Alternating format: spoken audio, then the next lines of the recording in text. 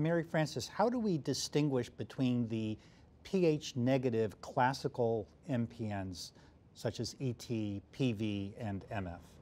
So we have diagnostic criteria which have evolved over time. The WHO have specific criteria, other groups have refinements of those, but basically we're looking at people with a raised blood count, looking for a marker for a clonal disorder like a JAK mutation, MIPL or CALR mutation, and then the bone marrow changes. And the specific criteria for each disorder are set out, and you distinguish between them on the level of the platelet count, the finding of the mutation, and the bone marrow appearances, and therefore can make it clearly fall into the group of ET, PV, or myelofibrosis. You know, one of the things I find challenging about taking care of patients with MPNs is that sometimes the pathologist says the marrow looks like A, but clinically they're behaving like C. For example, the marrow looks like ET or prefibrotic MF, but they have a high red blood cell count and microcytic indices, making me think of PV. Have you seen this? And the other part of it is, can patients go from one subtype to another?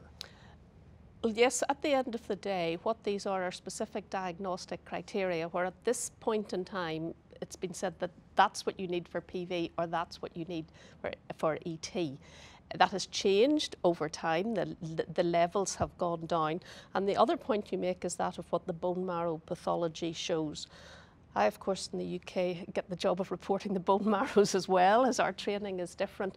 And I think you have to accept that there's no absolute marker when you look down a microscope that says this is ET or this is polycythemia vera. Their appearance is consistent with that, and it can be very difficult to distinguish that. One could even argue to make a diagnosis of polycythemia vera. Do you need a bone marrow if you have a JAK2 mutation and somebody with a markedly elevated hemoglobin? Does doing a bone marrow add anything further to that? And I think the final point you're alluding to is, are these actually totally separate diseases, or is this a continuum? I'm interested always in what we call diagnostic criteria and what we need to make a diagnosis in where we are now.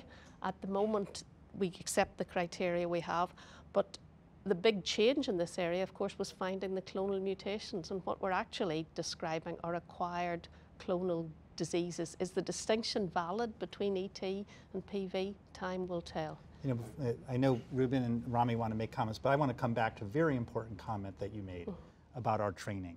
In the days of the giants in the United States, we actually did look at bone marrows as well. And so I just want to make that clear. Ruben? So I think Mary Frances really brought up several important points, but a key one is that the diagnosis of your MPN is not solely on the shoulders of the pathologist. You know, it really is both a mixture of the clinical features and the phenotype and the pathology. So I find to do that well, it's really an active conversation between the pathologist and the treating hematologist, if they're not one person in the same, to really most accurately classify the diseases. I think all of the other parts of molecular phenotype, you know, all of those increasingly, I think, will add to that understanding.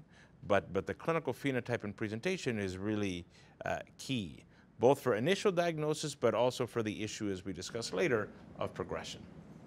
Yeah, and the other challenge I wanted to add is basically in distinguishing those from other diseases such as myelodysplastic syndrome. So often the megakaryocytic atypia or proliferation sometimes is described as dysplasia. So we have a lot of patients that are referred as that this is MDS, but when our hematopathologist would look at those slides, they would say this is classical megakaryocytic proliferation, this is not megakaryocytic dysplasia. So they are often, sometimes, especially if the patients present with cytopenia, labeled as MDS rather than MPN. And I totally agree with the point. I think the clinical phenotype we see is really probably a reflection of the molecular phenotype that we started learning about. And it's probably the combination of mutations, their sequence is what determines the clinical behavior that we see for those patients. Well, exactly, and that's one of the things I find most challenging. You know, it was Damashek who many, many years ago, when he saw these patients with myeloproliferative disorders, said, well, someday we're going to find out that these are due to abnormalities in the normal signaling patterns that govern hematopoiesis. And we've done that. But quite frankly, the list of mutations is pretty similar in each of the diseases, the frequencies might change a little bit. And so do we really have an understanding of how these mutations lead to the different phenotypes? Is there any understanding there, or are we still learning? I think in many ways, truly, we're still learning. You know, calreticulin may behave pathogenetically in a slightly different fashion than JAK2 V617F, but of course we could see it in patients with early ET or advanced MF. So I think we're learning parts, but I don't think we necessarily have found how the mutations fit into this issue of progression. Yeah, and obviously it's very challenging to understand those, because I think the process is very complex.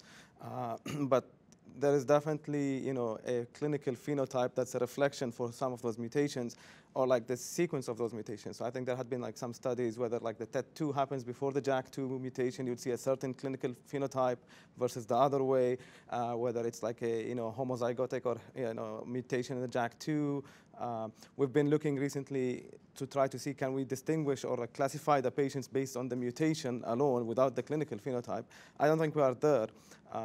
And then there is, for example, the entity we talk about now as triple negative. Are those really true MPNs? Could those be an overlap of MDS MPN? So I think we are not there yet, but definitely had, you know, better understanding than we had a few years ago. I think we call them triple negatives because we want to be as cool as the breast cancer doctors.